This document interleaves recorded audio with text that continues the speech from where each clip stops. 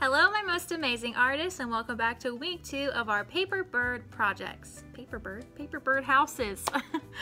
Okay, so today we are going to be creating the loom for our weaving, and if you haven't watched our mini lesson yet, then make sure you go watch that so you know what I'm talking about in this video. We are going to be using this paper that we should have made last week. We have made this paper using just brown paint and different texture tools. So as you can see, there's lots of different textures on this painted piece of paper. Okay, so you're going to need this piece of paper that we made last time. If you colored yours, that is perfectly fine.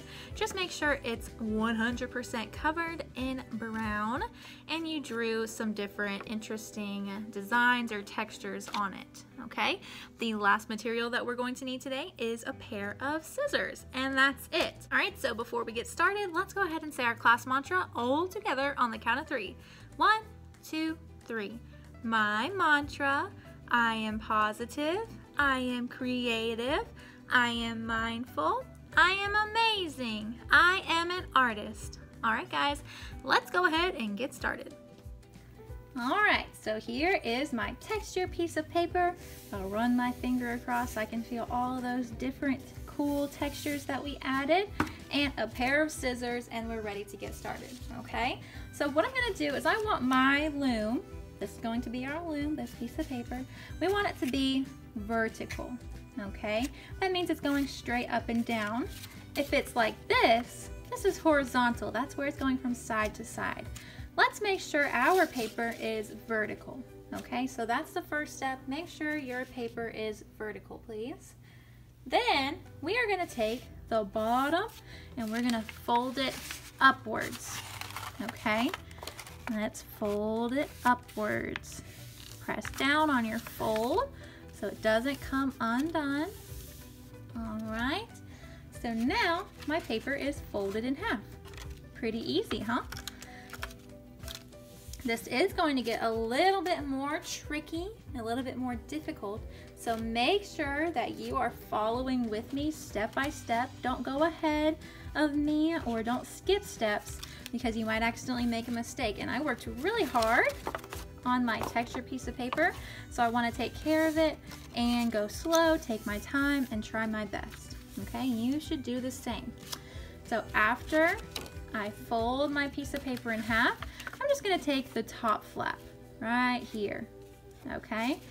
And I am going to do a little fold downwards. So I'm taking the top flap and just folding it down about an inch, okay?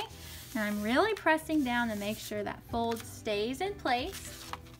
This fold is really important because it's going to tell my scissors where to stop cutting. I like to call it the stop line, okay? So run your finger across this line and tell yourself this is the stop line. That's where our scissors are going to stop cutting, okay? Because by the end of making your loom today, we want to make sure this piece of paper is still in one piece. We don't want any pieces falling off of it, okay? And this line is going to help us do that. All right, so recap.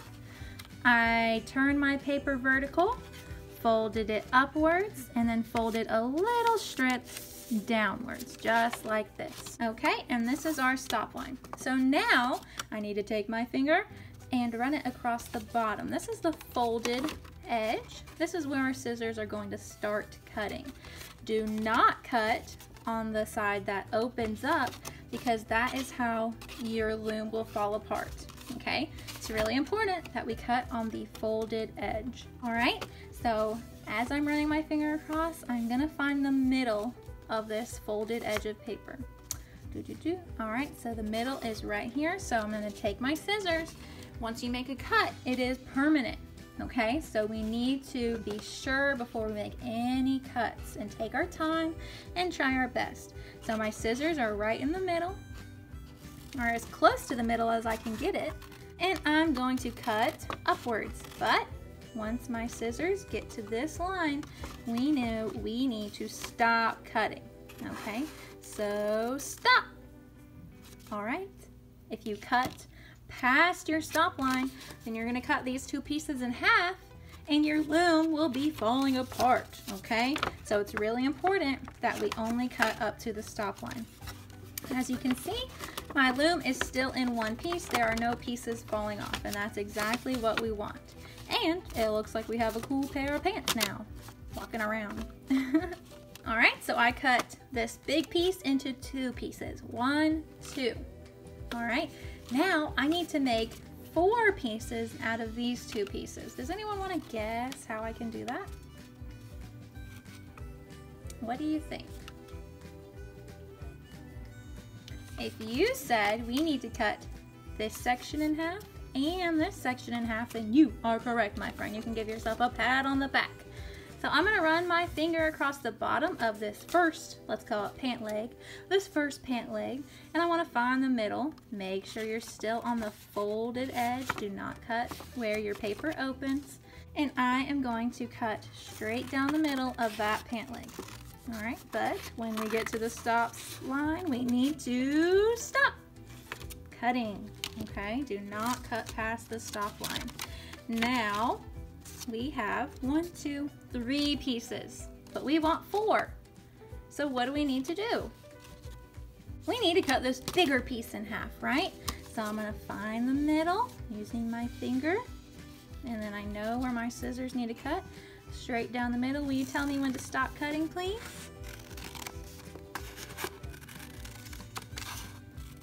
Stop! Ooh, I almost cut past the line.